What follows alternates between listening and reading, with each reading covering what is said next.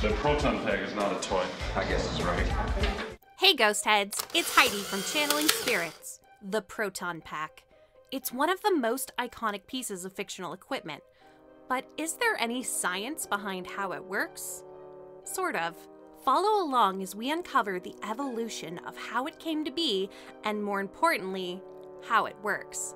You know, it's just occurred to me we really haven't had a completely successful test of this equipment. The birth of the Proton Pack dates back to Dan Aykroyd's first inspiration for Ghostbusters. I vividly remember when I first had the idea. It was around the autumn of '81, and I was in my old ancestral farmhouse. One afternoon, I was alone, and I picked up a copy of the American Society for Psychical Research. Anyway, there was this article on parapsychology and quantum physics, and I read a theory in there that if you build the right hardware, it might be possible to freeze, at least momentarily, the image of an aberration. I thought, wow, that's neat. It just started me wondering. Dan's original idea and script were pretty outlandish, and we'll detail them in another video. One of the core concepts through every draft was that Ghostbusters were mundane exterminators. What are you supposed to be, some kind of a cosmonaut? No, we're exterminators. Who explored the supernatural. They would need a set of tools to capture and trap the poltergeist pests. Dan's first treatment, then titled Ghost Smashers, did have proton packs, but not the ones we are familiar with. Where did Dan come up with an odd name like Proton Pack? Maybe it was the Star Wars Holiday Special. Hi, Itchy. I brought you that Proton Pack. But probably not. Attached to the pack are neutrona wands, and in Aykroyd's original concept, they were more wand-like than the end design. Attached via thick black flex cords to a back-mounted proton power source, the wands were strapped in place at the wrist, one on each arm, and extended out along the palms to a point 6 inches beyond the fingertips. When fired, by means of an elbow toggle switch on the backpack, phosphorescent beams of red and green light issued forth. With a potential budget in the hundreds of millions and an otherworldly concept, Ivan Reitman originally passed on the treatment. Undaunted, Dan finished the first draft and hired John DeVikis to draw conceptual illustrations. He submitted those along with a videotape of him in a jumpsuit and a homemade proton pack made from styrofoam and old radio parts to Ivan. Ivan took a second look and suggested bringing on Harold Ramis to create a more grounded script. They created several drafts, and by August 5th, 1983, there was a deleted scene involving the introduction of their quintessential tool.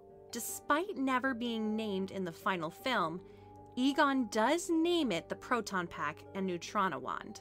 The wand is 10 inches long and connects to the pack with a cable. Peter still remarks, Each of us is wearing an unlicensed nuclear accelerator on his back. but Egon corrects him, saying that there is no fissionable material involved. To test it, they need to plug it into a wall, which causes a massive power outage. There is a storyboard by Tom Enriquez detailing the captured sequence of Slimer, which shows the dual wrist-mounted wands. The blackout scene would remain in the September 30th copy, but ultimately be cut as Ivan Reitman felt it was better to have their equipment first demonstrated in action. What the hell are you doing? That September, Reitman also hired Stephen Dane, an incredibly accomplished designer and illustrator. Stephen was fresh off of the success of Blade Runner and asked to create some concept art for the Proton Pack. Dane's idea was to have the wands fold down over the shoulders with 2 handles and triggers. But by the September 30th draft, the script would only have 1 neutrona thrower, which is frequently called a particle thrower. With a single emitter connected by hose to a backpack, one piece of real-world equipment came to Stephen's mind. I then drew up some rough sketches based off of flamethrowers I had seen in a few military magazines. Once I had a basic idea and shape, I went out and got a pack frame from California Surplus on Santa Monica and Vine in Hollywood. I ended up building a rough mock-up based on what we had discussed and what was in my early designs. I presented the backpack mock-up to Ivan, and we further talked about refinements, and from there, it went to the prop builders. The pack frame was bought on October 6th and was an Alice, or all-purpose lightweight individual carrying equipment frame. As Ivan Reitman put it, I knew the look I wanted for the equipment was a homemade hobbyist approach. None of this stuff should have the finished gloss that most science fiction gadgets have. I wanted to believe that somehow these men were working with hi-fi equipment from the 70s. I wanted to feel the nuts and bolts. I thought it should impart the sensibility of guys working in their garages. According to Stephen Dane, it all started with the backpack. I went home and got foam pieces and just threw a bunch of stuff together to get the look. It was highly machined, but it had to look off the shelf in military surplus. When I was working on Blade Runner, I went out to the Tuscan airplane wrecking area and came back with 2 40-foot flatbeds full of aircraft junk. And that sensibility showed up in Ghostbusters. Dane's prototype would be made of balsa wood and cardboard, with final approval by Dan Aykroyd and Ivan Reitman. They were then turned over to Chuck Gaspar for construction. The Alice frame attached to an aluminum back and a fiberglass shell.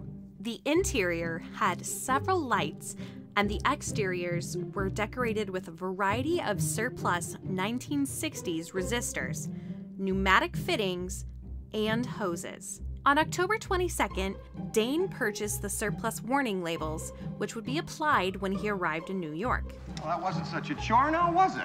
While filming, the tips of the throwers would use incandescent bulbs as a cue when to add the visual effects. But what exactly are these streams? The final shoot script for Ghostbusters calls them ion streams, particle streams, and a stream of protons. So what were they, and does it really matter? It certainly did to Dan Aykroyd, who imagined this equipment.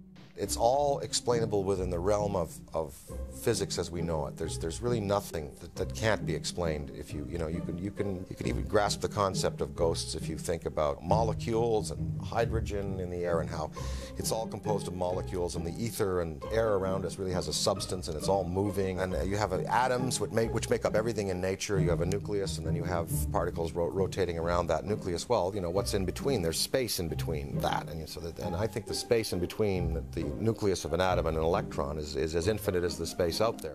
As well as Harold Ramis. I was concerned throughout this whole process that the physics of it makes sense somehow, that intelligent people wouldn't look at what we were doing and think it was totally ridiculous. For effects designer John Bruno, he imagined the streams was a two-way energy exchange with protons shooting out and a counterflow of particles pulled back into the gun's barrel. Which is why, if you watch the stream animation slowly, the orange beams shoot out while the blue bolts move oppositely. This may also be protons being ionized in the air, or some sort of discharge. Generally, it is agreed that the reason it is called a proton pack is because it fires protons. The Neutrona wand is a purely fictional name, so we will be using particle thrower, which is a more appropriate name. It's also important to note that several part names on the Proton Pack were created by members of the Ghostbusters community, and when mentioning them, we give credit in the corner. Most names have not been accepted as canon, but are frequently used among fans. Are you ready? Switch me on. To get started, we need to talk about why a stream of protons are necessary for untangling ectoplasmic entities. After a body dies, the psychokinetic energy, or PKE, can linger on the corporeal plane. The structure and origin of PKE is at this point unknown. However, psychokinetic energy is able to ionize particles, negatively charging them. These ionized particles become a non-neutral plasma-like formation known as ectoplasm. Egon, your mucus. It is suspected the pKe bonds the particles, which is how the ionized particles can be maintained at a much lower temperature than typical plasmas. Take this hydrogen atom, which normally has one proton and one electron. The psychokinetic energy ionizes it with a valence electron and bonds other ions together.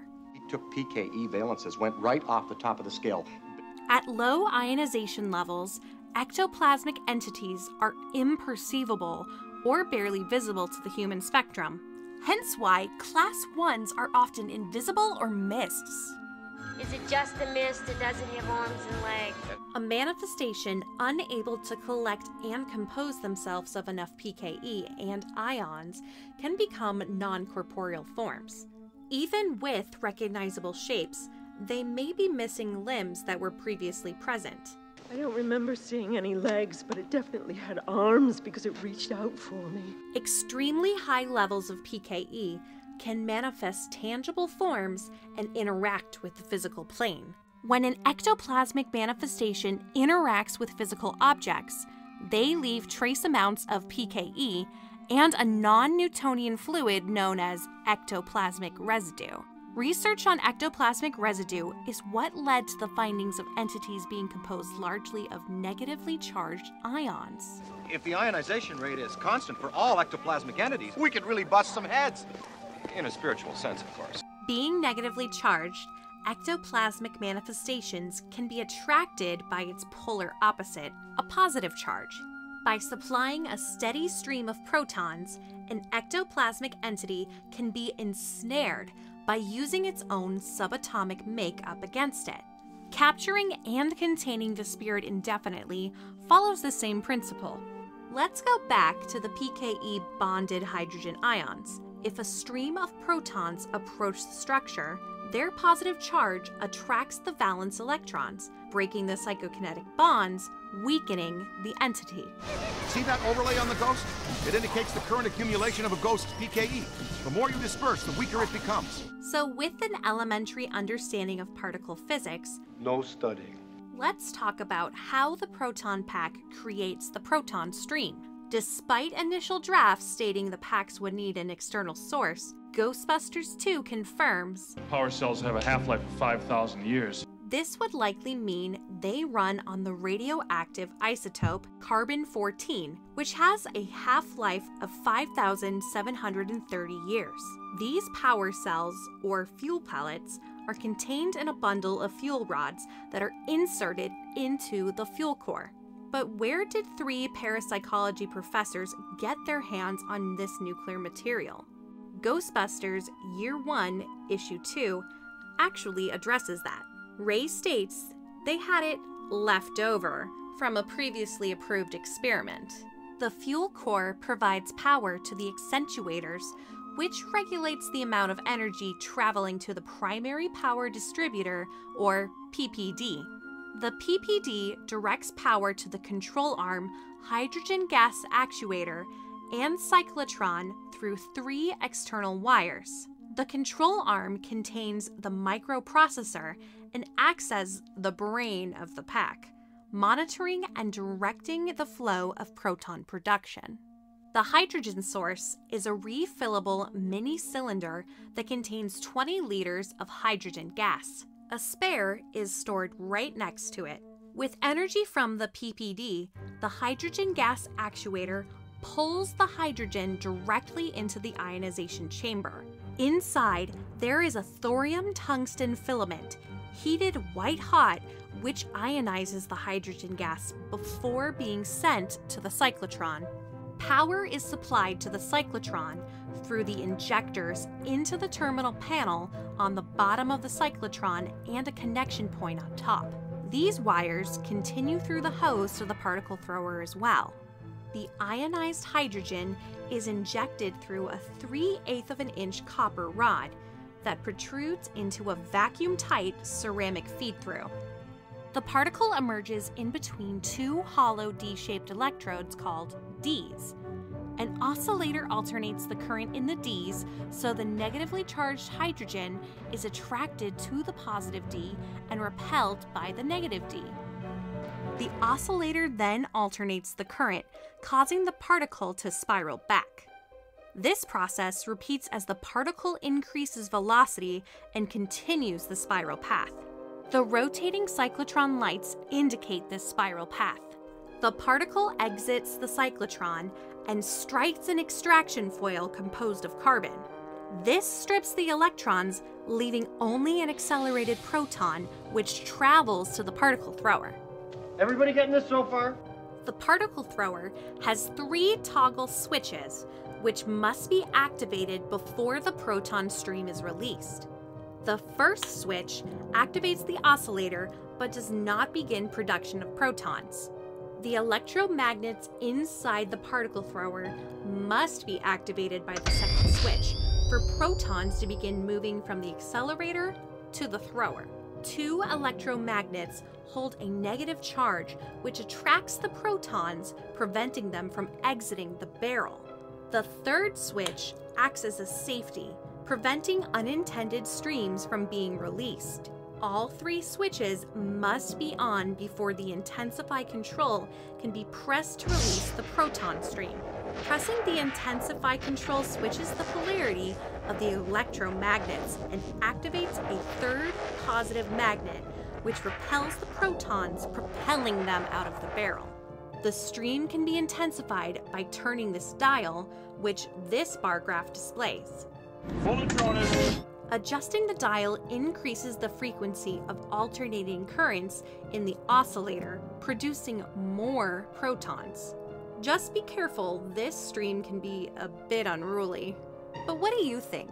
Can physics be applied to science fiction, or are we just looking for ghosts? If you liked this video and think we deserve it, Oh, nice shooting, Tex! Please subscribe.